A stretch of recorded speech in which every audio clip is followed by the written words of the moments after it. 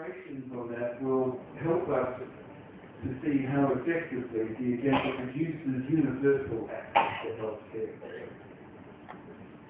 I'm not taking a different line to Hector, but I would point out that we're firmly convinced that at the heart of these efforts, and your efforts to produce effective community health interventions, at the heart of that is human rights and equity and dignity and gender equality and inclusiveness.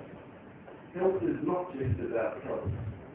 It's dependent, and I think it is interactive with those basics. I think it's important for Bangladesh and for global health agenda experts to make sure that we don't make the same mistakes that we made when we were setting the MDGs. These issues of equity, equality, inclusiveness, human rights, gender equality, they were ubiquitous throughout all of the language of the goals, but they got lost as we translated what we wanted to see into goals. Let's make sure that that doesn't happen. And I think that it's important that the agenda addresses these issues as a basis for the development of global health agenda, not just something to which we pay lip service. Community health, I think, is critical to ensuring that equity, dignity, and universal coverage. The global meeting last week paid a lot of attention to migration, and so should we here as we discuss community health interventions in Bangladesh. The message that our executive director gave to the Botswana meeting on the health MDGs suggested that our service delivery mechanisms are obsolete. In 2013, we need to be putting in place more effective strategies for reaching the billions and millions in Bangladesh. And we need to be looking at community health interventions, including the tackling of the unconventional service delivery model. This is a laboratory for that. The community health will really depend on how effectively and how creatively we put that together. And migrants really are some of the hardest to reach. We need to be looking at how we reach them before they depart, when they return, and when they're overseas. I just want to add a U&A to you. This is maybe going a little bit too global, but it's our belief that the MDGs are seen of great utility. The speakers have talked about the progress that's been made on infant and child mortality, the work on AIDS, TB, malaria. They've been very good. I hope we don't throw them out with bath water. Clearly, whilst a lot of work needs to be done, particularly in this country, on non-communicable diseases, this is unfinished work. A lot of it is unfinished work. And if you're a part of the discussions for the post-MDG, we need to making sure that we don't discard these where we've made great progress. And I think there should be a goal on unfinished business. I think it's important that we continue together, working together, as the speakers have said, to make smarter arguments, more cost-effective arguments, as the Professor of Economics said, for the investment that needs to be continued to be made in global health and community health. To do that, we probably need to simplify our architecture a bit. There's 80 international agencies trying to coordinate this, and whilst our best intentions are to have them work together, we probably only need 3. One financing mechanism, one normative guidance, and another one for advocacy. Just a little Q&A school for you there. Sorry to put that in. But lastly, why is community health important to the AIDS response? It's important because Bangladesh's epidemic is on the cusp. It can either explode or we can see a decline in infection. And Bangladesh is one of the 3 countries in Asia Pacific where we have not seen that decline in infection since 2001. In fact, we've seen a 25% increase in new infections. So there's a lot more work to be done. And unless we are accessing the unaccessed people, unless we're using smarter community interventions, we won't be able to make that significant decline happen. Still a concentrated epidemic here amongst most of this population, but having said that, half of the new infections came from migrants last year, returning male migrants. Finally, I know we're going to return to this theme tomorrow, but I think we're all convinced that effective health, and particularly community health, remains dependent upon effective evidence-based strategic information and monitoring and evaluation. The M&E system, I think, is still fragmented in Bangladesh. There's a lot of work to be done on that. But we are making progress. We need traction to better monitor and strengthen the AIDS response. And I think that Professor Adap tomorrow and Dr. Carter from UNA will be talking about the national monitoring and evaluation indicators, and we look forward to that session tomorrow. So thank you very much for your patience, and I'm absolutely honoured to be here and look forward to participating as a day tomorrow.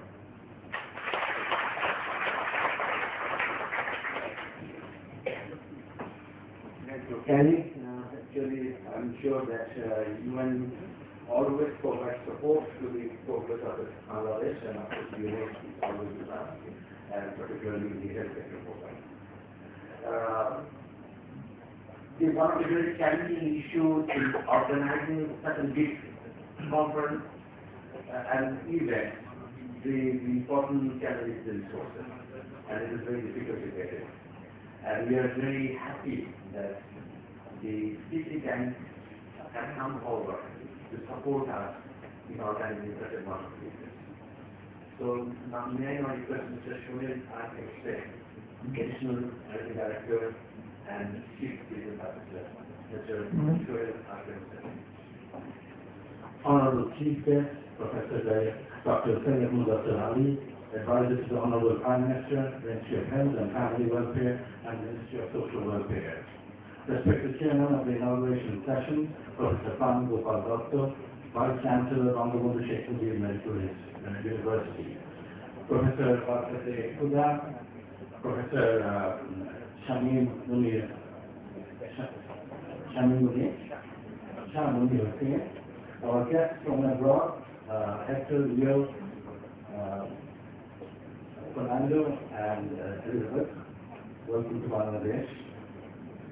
Distinguished participants, a very good morning to you all. Good morning to you all. I was just listening to the speeches by the people who gave the speeches before me, Hector again, and then Leo, Elizabeth, and I just realized that my speech, which is a typical sponsored speech, will actually add very little to the content of the conference itself. Therefore, I shall keep my speech, the sponsored speech, very simple and very short. A good morning to you all, distinguished participants. It's a privilege for me to be here to present Citibank Limited at this conference. We are inspired by the presence of so many important personalities from home and abroad. It is our hope that this conference will address critical issues in our community health system. Hopefully, the conference will highlight important insights in what can be done and enhance community health care in our country. If the conference results in the creation of an integrated approach to community health care, We at Citibank will be extremely happy with our small part in this initiative. Ladies and gentlemen, Citibank Limited is one of the oldest private commercial banks in this country. We have over 500,000 customers. We believe our bank plays a significant role in the economic development of the country. So that's not enough. It is evident that going forward we have to increase our engagement with the general community beyond commercial products and services. Hence, our participation here as a platinum sponsor. We believe health is one of the key indicators for development of the country. It is an important component for our 2020 Millennium Goals. This conference is very much in line with the core ideology of Citibank's Corporate Social Responsibility Program. Hopefully, time will see us expanding our involvement in this sector and in many other sectors. And I think we can see the financing sector, and I'm not using that to only Citibank alone, doing just that. So may I take this opportunity on behalf of Citibank to thank Eminent and partner for World Health USA for organizing this conference. I would like to thank the development partners at Rachel, your name, and Main Medical Partners for their association in the conference, as well as the initiative going forward. I would also like to thank the Ministry of Health, Bangladesh Sheikh Mujib Medical University, along with all the associations and organizations involved in this event. We're extremely happy to be part of such an important and necessary development program. Thank you for having us. Thank you very much.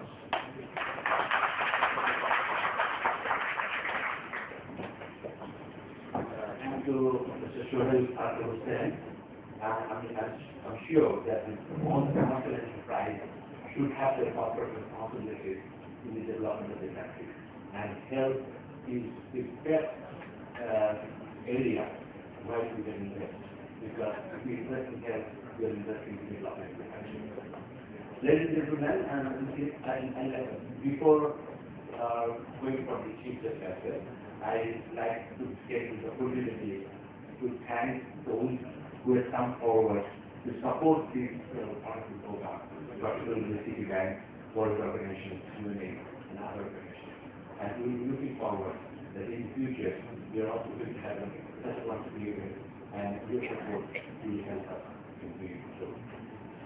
So, ladies and gentlemen, this is the time to hear from our honorable chief guest, the honorable chief guest, Professor Dr. Syed Mohammad Zali, honorable advisor to the honorable Prime Minister of the Republic of Bangladesh, on this representative here, Professor Syed Mohammad Zali.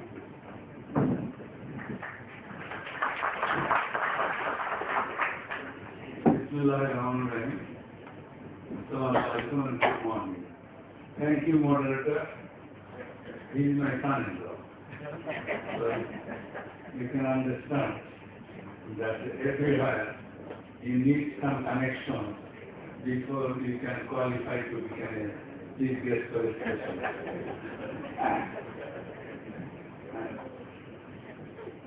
I must thank the organizer for giving me such a unique opportunity of really being with you. And basically I have come here to gain my own knowledge. Because not only the person who are here, also I can see many people who are sitting in front of me, including National Professor, Professor Shara Kapoor, my elder sister. Definitely they are much more knowledgeable than I am. But as the culture of our country, because of sitting in a particular chair, you get the opportunity to be on the head table. And as soon as you are not there, you will be there also. That is also fixed. So you have to be prepared for both. This is a month of March, and in this month, the father of the nation, Bangladesh Sheikh Mujibur Rahman, the greatest Bengali of all time, declared independence on 26th of March, after we were attacked by Pakistani forces on 25th night. So definitely this month is very important to us. And thirdly, we lost His Excellency, the former President of our country, Mujibur Rahman, as you know. And yesterday, in fact, I was in a news, in a television, for about 90 minutes. But I like they are organizing the news, that they are giving news and other things, and in between they are talking to me, because they ultimately discovered that at that time available, who knew President Zillur Rahman for more than 52 years, I am one of the 4 or 5 people who are still living. There is an excellent person and I am very close. Professor Abha Hussain is here. She will bear me out that even so many times I could just telephone to his military secretary and immediately I could go to his house. He is not in the office then, because you know this President House, the back part is the personal residence. And one day when we went with Professor Abha and 2 other persons, he was already in the page. I did not realize then I should not have done, but because he heard that I have done, so he came from there station. And Professor Abha and others were remarking that you should not have come. You could come in another day. He said, no, you have come.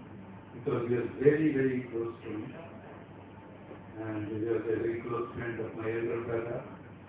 And he liked me, so really it is of a personal loss and we have got many memories. And so even I was thinking yesterday that whether this conference will go on, but His Excellency, the former President, always liked the war. It was not his motto that after his death the work will be stopped and all that. So he should be remembered in the war. So I am happy that you have continued this. Well, I have got a CPR district which is here, but for my birthday I got it after coming here. So I have not been able to read it. And I went through it, and for me advantages, usually I do not read any speech written to me. So this is not a disadvantage. Because still to me I am not sure. Usually we who write these speeches, they usually go through the routine things. Which people are not interested to taking their time and listening to the decision makers about those issues. Because this is written, they know more than I know. So why should I repeat this? And I shall not also repeat what already previous speakers have already told. Because it has no significance. That is the greatest disadvantage for any speaker. Because you talk a lot and you find that your job has already been done. So that is also a good thing. You can thank others, you can say onward, that I share the views you have expressed, and thank you. I do that also.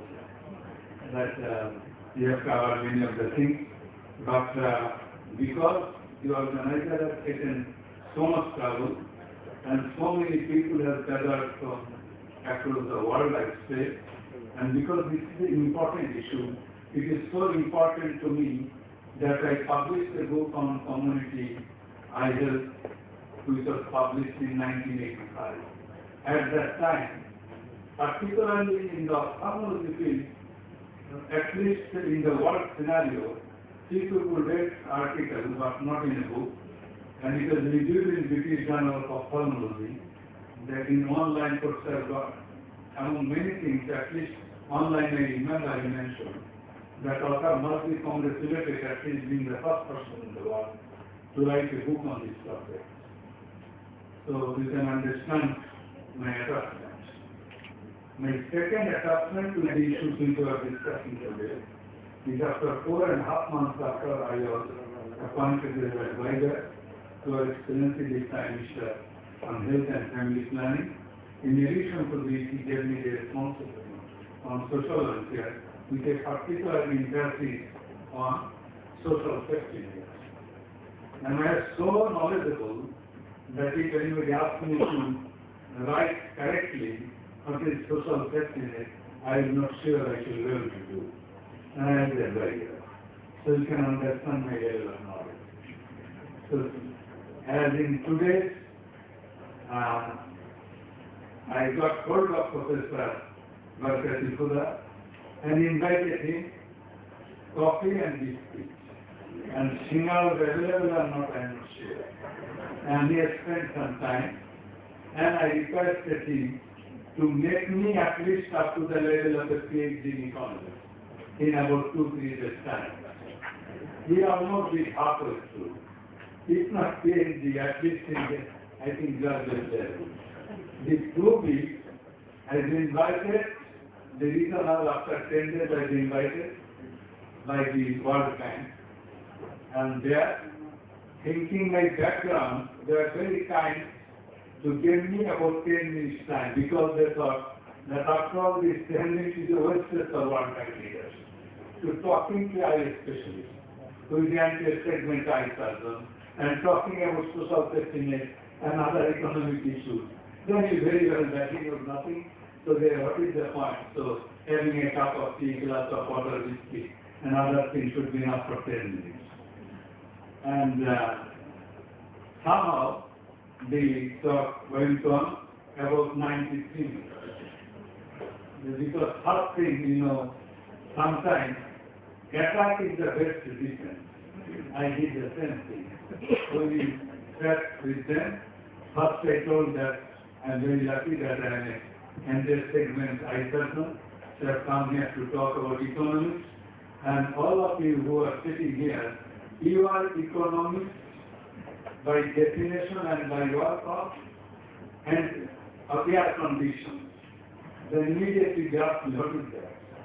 I told that because you work in the air conditioned room and occasionally you go to the field and meeting, so you do not have any idea what is the real economics in a country scenario. And because I know, so naturally I have got a superior knowledge than you have. So naturally I have to prove this, and I got the expecting many of the things. It is in a very excellent way, and luckily I have traveled almost many of the villages of Bangladesh. As for example, I give you the advantage, the subject you are discussing. Even there is, within the country there is a variation. The method which you can follow in Chittagong Hilltop is not true for Khulna. You have to remember this thing. When you talk about community, long time ago, MacIver defined community in a very different perspective. That you have got common interest and common interest. If you take it that way, then in the home room, how many communities are here? As for example, we have got the DMD of Citibank. They are very generous, very good. They never employ any female. Have you seen stuff? I am not sure. Yes, sir, we have. Oh, that's very good. Because they are very nice, they thought that that community is not suitable to do a banking job. Yes, no, I am not making a philosophy. Many years ago, they did not employ any female. So, I'm not making a story. That I can assure. Because this is yes, sometimes I also tell lies, but not in a public. So don't do it. So this is, so if you discuss here the subject you have taken is not only important, but broad-based, and it has got a different perspective. Naturally, if you judge the deliberation of so far done, everybody has talked in a different way. And every talk is important. Sometimes you might find one is contradictory, others no. All are supplementary. The whole thing make a